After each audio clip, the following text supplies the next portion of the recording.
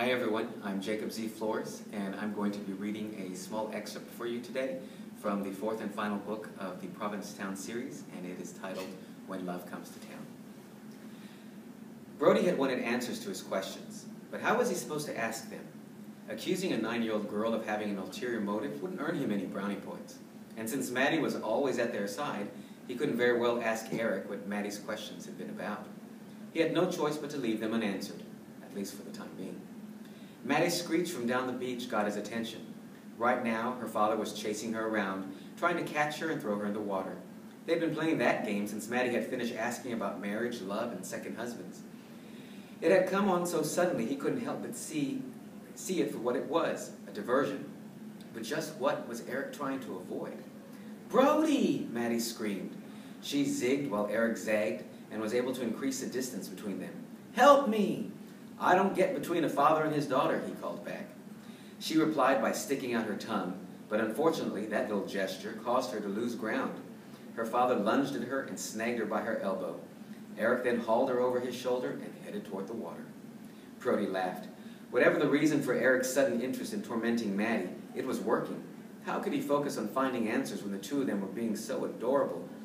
He really needed to stop that. He'd already accepted that he and Eric were not going to happen. They were destined to be friends. That was it.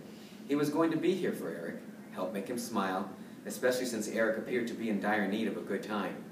Suddenly, Maddie rushed past him and sprinted down the beach. How the hell did she get away from Eric? Eric came lumbering after her.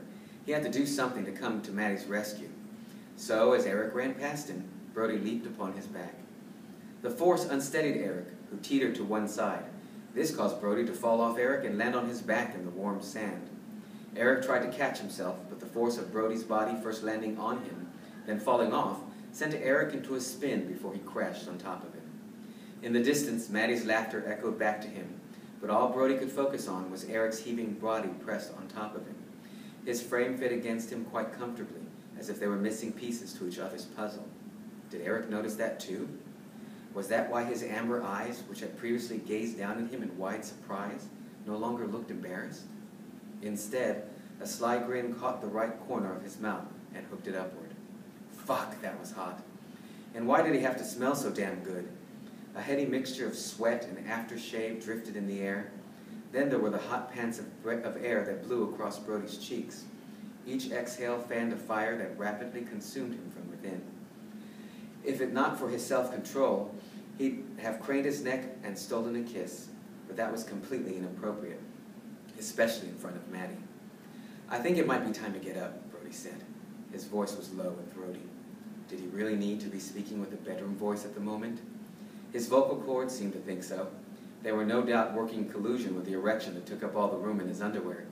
Oh great, he had an erection, and Eric was on top of him. There was no way he could hide that. But wait a minute, what was growing in Eric's shorts?